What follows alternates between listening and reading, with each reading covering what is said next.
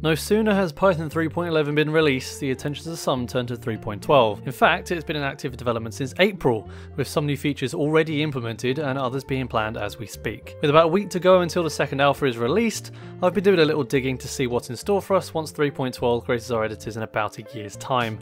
Of course, it's still early days, so there is every opportunity for new plans to be created and current plans to be scrapped. However, at time of recording at least, these are all the things we should be getting excited about in Python 3.12. Let's start with some things that have already been implemented, shall we? W-string attributes are being removed from Python's Unicode implementation as part of PEP 623, which will reduce memory usage, runtime overhead, and implementation complexity. While the connection is never explicitly stated, this is probably a step towards making UTF-8 the default encoding mode, a change currently scheduled for Python 3.15. Sticking with Unicode, GitHub issue 96734 bumps the Unicode standard version to 15.0.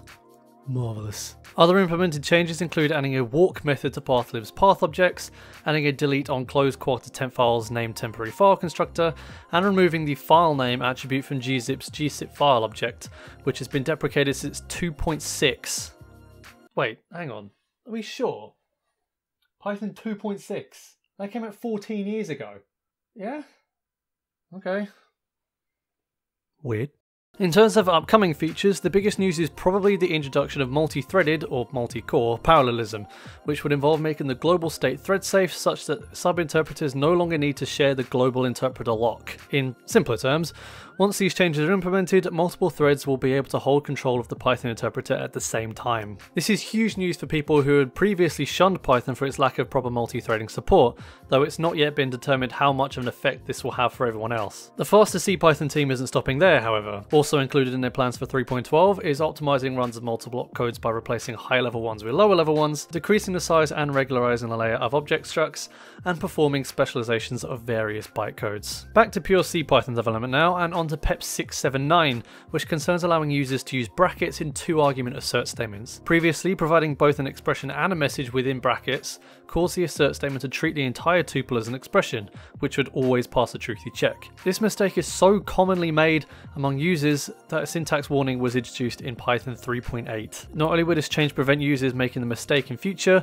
but will also bring the assert statement in line with other statements that properly support brackets, such as del and import. Speaking of imports, PEP 690 is introducing full support for lazy imports, which will defer the finding and execution of imported modules until the moment an imported object is first used. The standard library already includes partial support for lazy imports through importlib's lazy loader, though this doesn't work with from imports. These changes will not only mean that unused imports will never be loaded, but circular imports will be almost entirely resigned to the history books. PEP 698 introduces an override decorator, which will provide a mechanism to mark methods within a subclass solely as overrides of their superclass counterparts. Decorated methods will raise typing errors if no matching signature is present in the superclass, which should prevent bugs from occurring during code refactors. This functionality is already present in many popular languages such as C++, Java, and TypeScript, so it only makes sense to add it to Python as well. Now, I could go on and on about all of 3.12's new features, but I'd be here for about 20 minutes. If you do want to do some reading around currently planned features though, I've included links to PEP 687, 692, 695,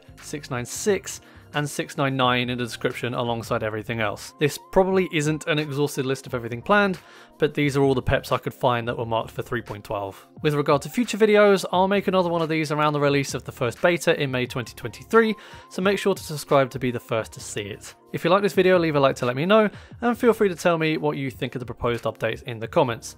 I want to know what you're excited about. For now though, I'll bid you farewell, but make sure to stop by on Friday when I revisit Python 1.0 for probably the final time. See ya!